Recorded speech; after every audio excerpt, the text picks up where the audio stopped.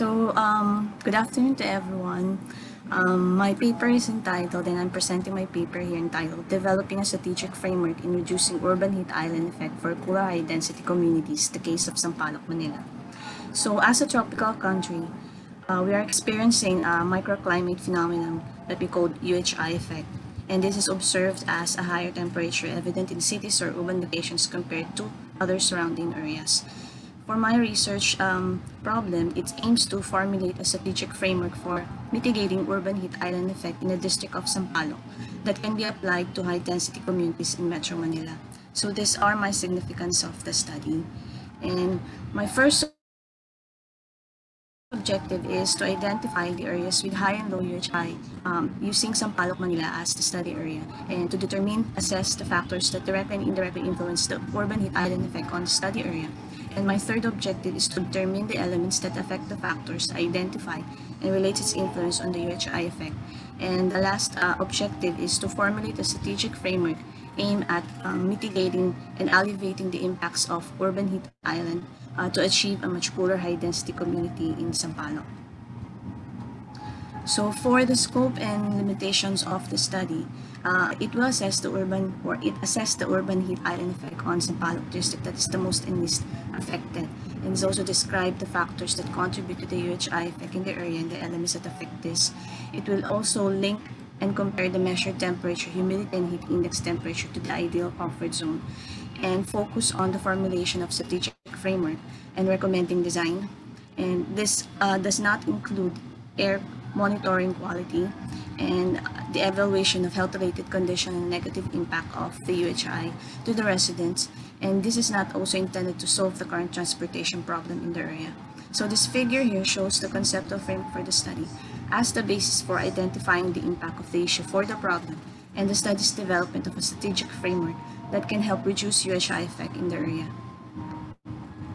So the city of Manila is divided into 6 congressional districts with 100 barangay zones, and that is composed of 895 barangays. So it has 17 administrative districts, and District 4 with 17 zones is comprised of Sampaloc alone. So it is described as a high-density mixed-use residential and commercial area, which is also known as the University Belt.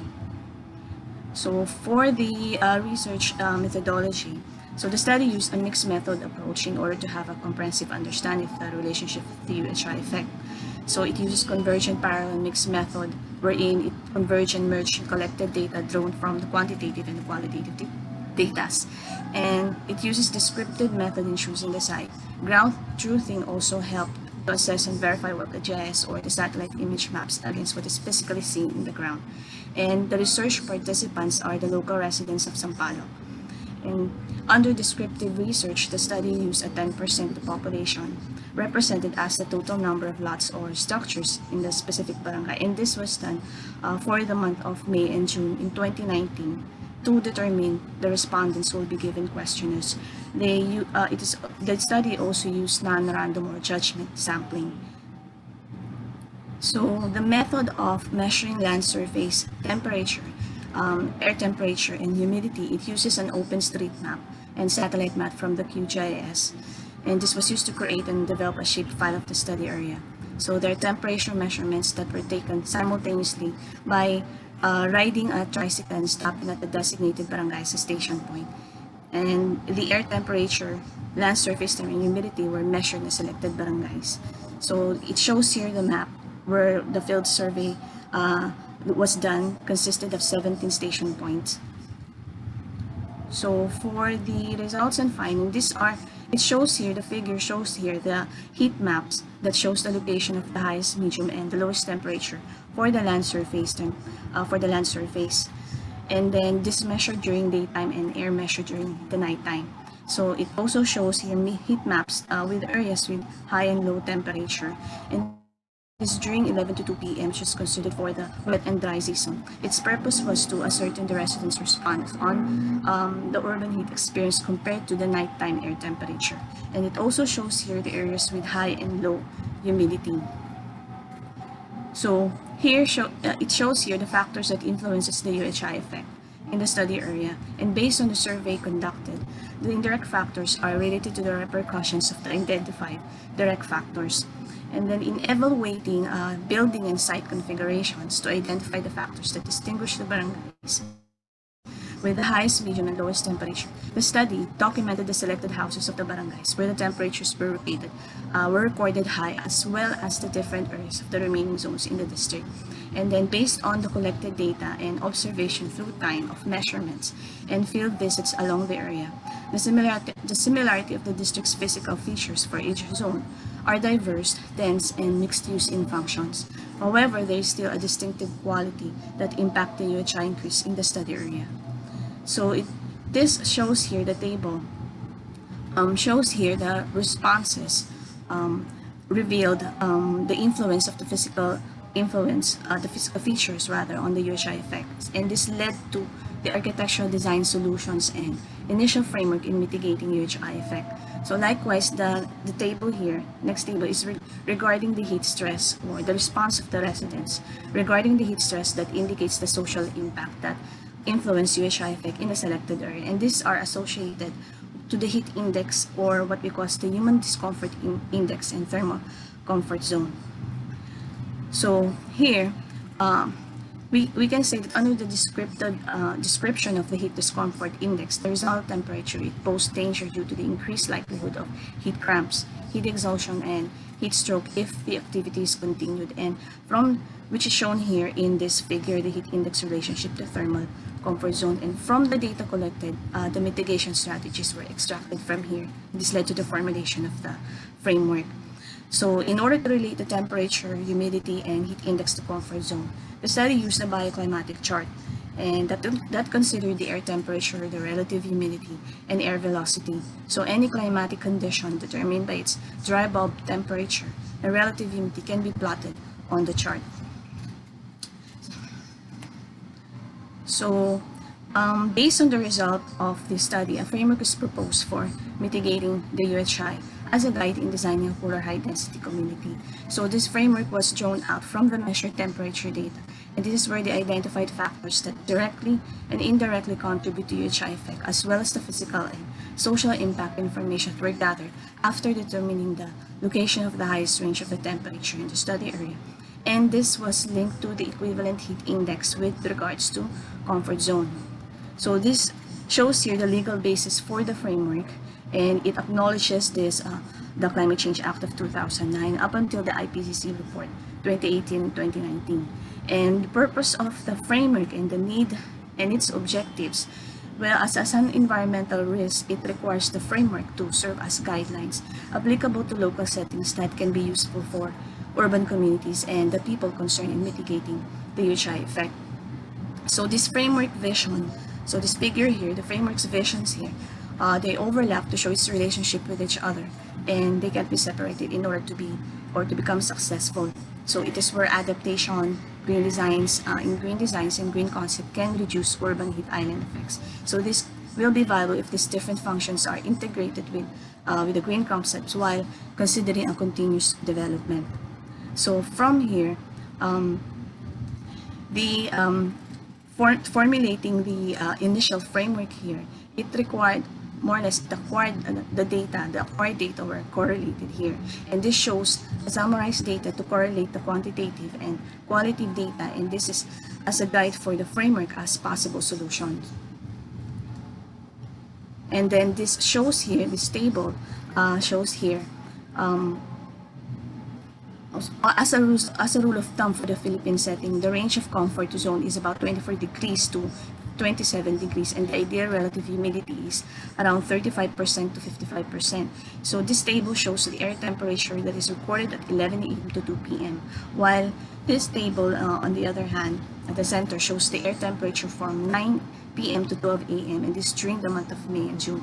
So all of this data in correlation to the bioclimatic chart of the barangays that were presented were used to better understand the comfort zone and in turn identify the problems and provide possible design solution.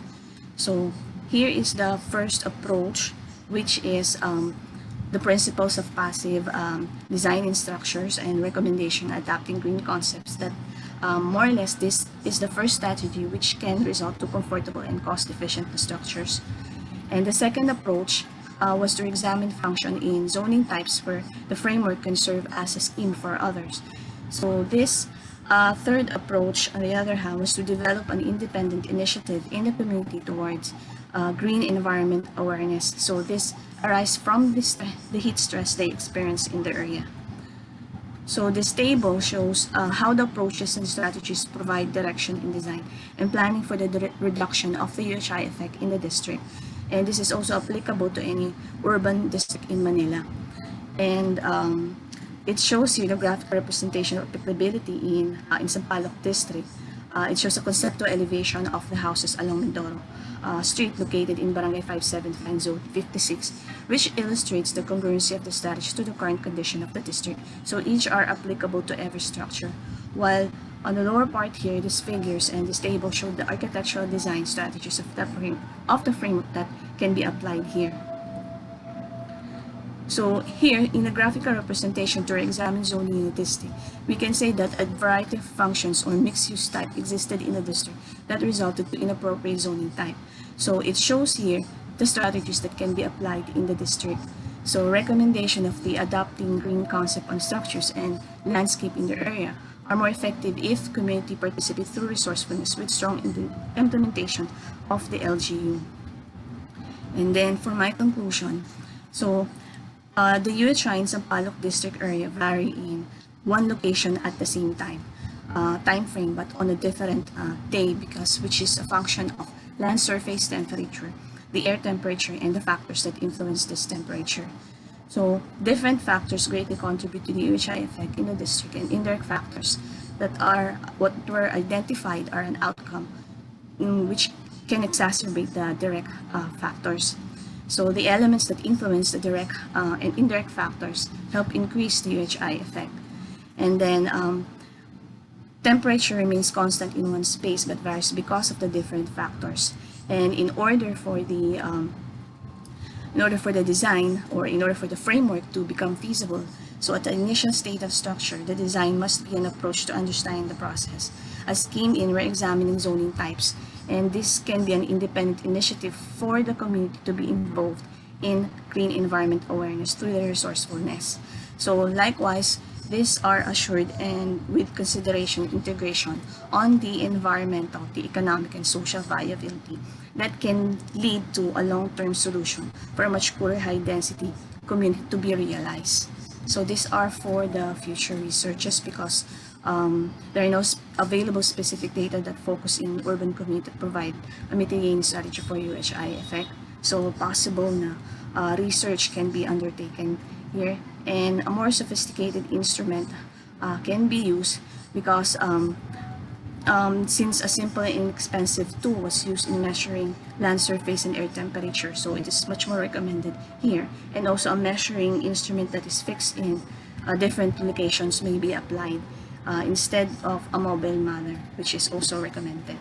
So with this, I thank you for your time in listening to my paper, my presentation.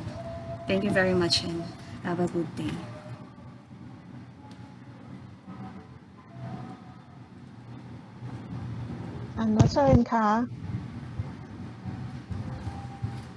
Okay, thank you. Okay. Sorry. Thank you, Dr. Sheila, for your presentation. Is there any question from the audience?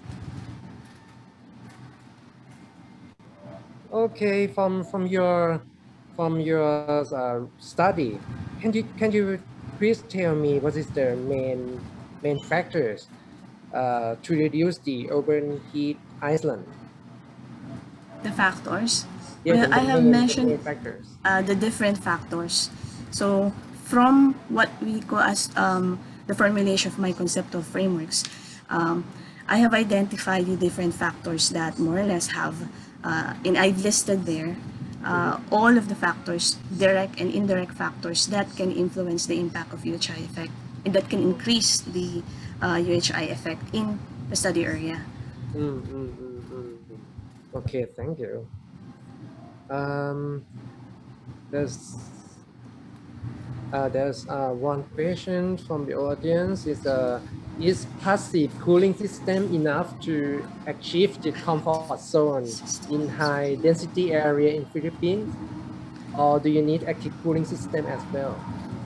Well, as much as possible, we are trying to implement passive cooling system here in the Philippines, in our country, because it's a fact that if we use more of an mechanical system or even active cooling system, etc., etc., then it will in turn increase more the heat in more or less in every surroundings or in every place here in Metro Manila. So we try to go back to the basic, which is more trees, more natural ventilation, like I said, more passive cooling, or sometimes you can actually use yung solar, making use of sustainable na raw materials, etc. Okay, thank you. And I saw some areas is very hotter than other area. That why that spot is why that spot is more hotter from your Um, presentation. Yeah. more hotter. What is the main factors? Because the Um, material or the density of the community. that is the result that I found out, because I have my first objective is to identify the highest, the lowest, and sometimes I have also included the medium where the highest na UHI is located, but more on as per advice by my advisor, it will be more sa identification is more on highest and the lowest only. So as a result of my findings, so both of this, yung highest and the lowest, or not exactly the lowest, it's particularly similar in every location of the district. Oh, I So see. the result here, if ever hearing difference, is very negligible. So the application of the framework, it's particularly the same in all of the locations, in all of the areas of all the whole district. And it's a good thing if ever that you have to do a research with the whole of the different districts of Metro Manila. So that is one way, one recommendations that I have to more or less to study. Okay. Okay. Thank you very much, Dr. Sarah. Um,